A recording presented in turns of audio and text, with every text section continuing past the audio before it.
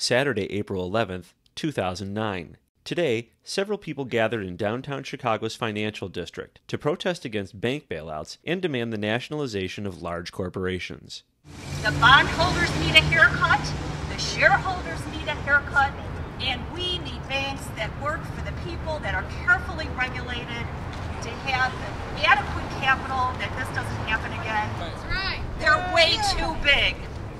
Too big to fail is too big to exist. Yes. Yep. They need to get small. In fact, we see that a lot of corporations are too big to fail. It's not just the banks. We think that nationalization is already part of the agenda. Get the FDIC involved. Reorganize the banks and decentralize. We want them smaller. That's our message. Let's go on with our march. We've got a list so we can stay in touch with you. I'm so glad you're here. A new way forward. We are part of a new way forward. Thank you all for coming out. The march was held on a Saturday, so the streets of the financial district were mostly empty, except for the small group of protesters.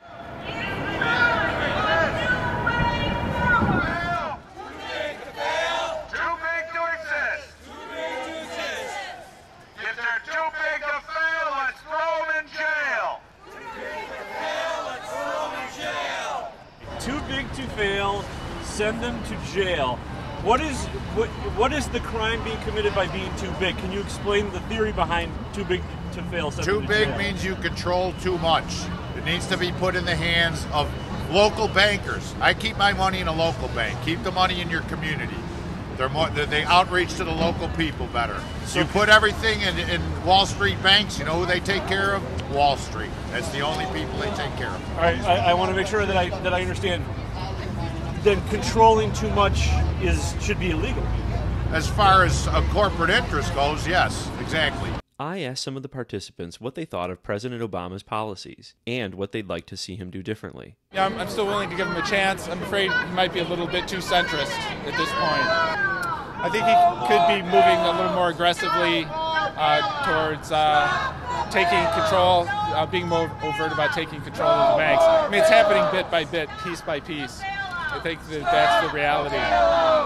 But he's not speaking in those terms, really. His administration isn't speaking in those terms. And the fact that Barack Obama was given more money by Wall Street banks than John McCain received tends me to believe that maybe there's a little hanky-panky going on there, a little collusion between the Democrats and Wall Street. The Tea Party movement also wants to end the bailouts. So I asked if any of these protesters plan to attend the Chicago Tea Party scheduled for Wednesday, April 15th. Is anybody here going to be attending the tea parties?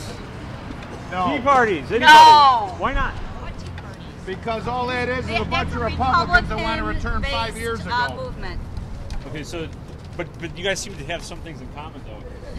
We are a nonpartisan movement. And they are not. No, that's a Republican-sponsored event. They don't want any kind of help to the people. We do want help to the people. They want to blame this We on want to some stop socializing the corporate elite. That's a very different sort of agenda. We do You're not calling for want nationalization. Some people are going to confuse that with socialism. How do you square that? Okay, you can use another word. If you don't like nationalize, you can call it receivership.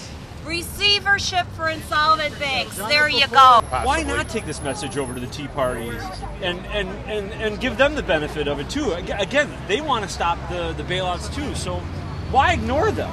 Well, I'll tell you something. I was passing out flyers Thursday in front of the Lombard Public Library, and I had about a 20-minute discussion with a dyed-in-the-wool DuPage County Republican, Rush Limbaugh listening, and you know what? Those people are totally brainwashed. It's a waste of your time, it's a waste of your energy, it's a waste of your breath to try and convert these people. And you think that's all the Tea Party is just diehard Republicans? Yes. What the Tea Party wants is to blame this entire mess on stupid people that took subprime loans out. I mean, this Santelli that's on CNBC, that's his biggest complaint, is that we don't want to have, we don't want to be paying for these people that took stupid loans out. They don't want any accountability by the predatory lenders that talked a lot of these people. I mean, I remember the first time I bought a car. Didn't matter how much money I made. All it was is, here's the payment every month. This is what you can afford. This is all you have to do. I mean, and you look great behind the wheel of that Camaro. And that's predatory. And that's, I'm sorry, but you're trying they to tricked you. You're trying to sway people by not telling them the truth. You're trying to keep them focused on something. Look, guess how good you're going to look in that car. Man, you're going to look really good in that car. Not that the car's a good car. It's going to be a reliable car that you're going to be able to count on. It's just imagine how you're going to look. And that's what America's all about, what it looks like. You package anything up in a bright, shiny package, and Americans jump for it at the drop of a hat. All right, now I'm going to play devil's advocate. Okay. The Tea Partiers might say, what about personal responsibility? That's America too. You have the right not to buy that car. Say no. I understand personal responsibility. I understand that. But you got to understand the people that you're dealing with that most took out some of these subprime loans and stuff. They're people that weren't allowed a good education system to educate themselves, to make themselves aware of the issues and what needed to be done economically. They're a typical American, which a typical American is not a good citizen. They're a good consumer. And that's what America breeds, is good consumers.